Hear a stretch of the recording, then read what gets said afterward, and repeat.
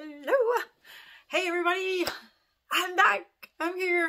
I know I'm running late today, but I had a lot of stuff going on this morning and now I've got to hit the road and make a little road trip. But I just wanted to pop in really quick, something that was on my mind this morning about friendships and how easy it is for us to accidentally surround ourselves with the wrong people.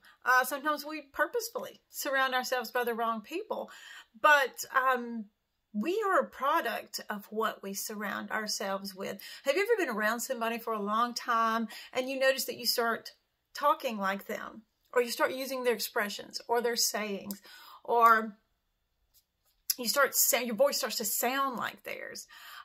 Just like people from other countries and they come here or we go there. I mean, you develop their accent. They develop our accent.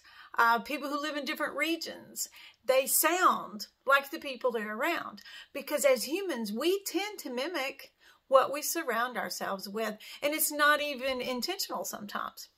So the Bible talks about your friendship group, and Satan will infiltrate your friendship group so easily, sometimes without you even noticing it. So a wonderful rule of thumb to know if maybe you're in the wrong crowd is, number one, if you ever at any point in time feel like you have to hide your Christianity, you're in the wrong crowd.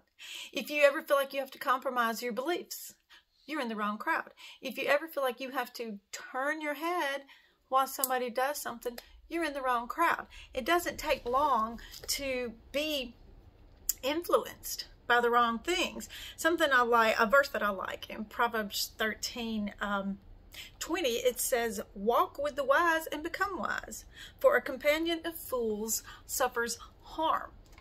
That's just pretty point blank saying, whatever you're around, that's what you're going to become. So check your friendship group.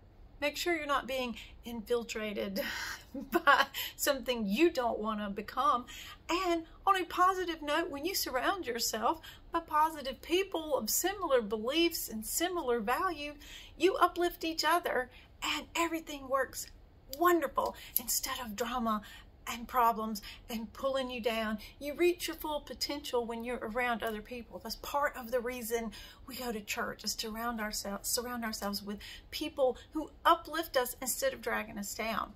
And one of the biggest causes of depression sometimes is the crowd you hang with. So check your friendship group, and I will see you guys tomorrow.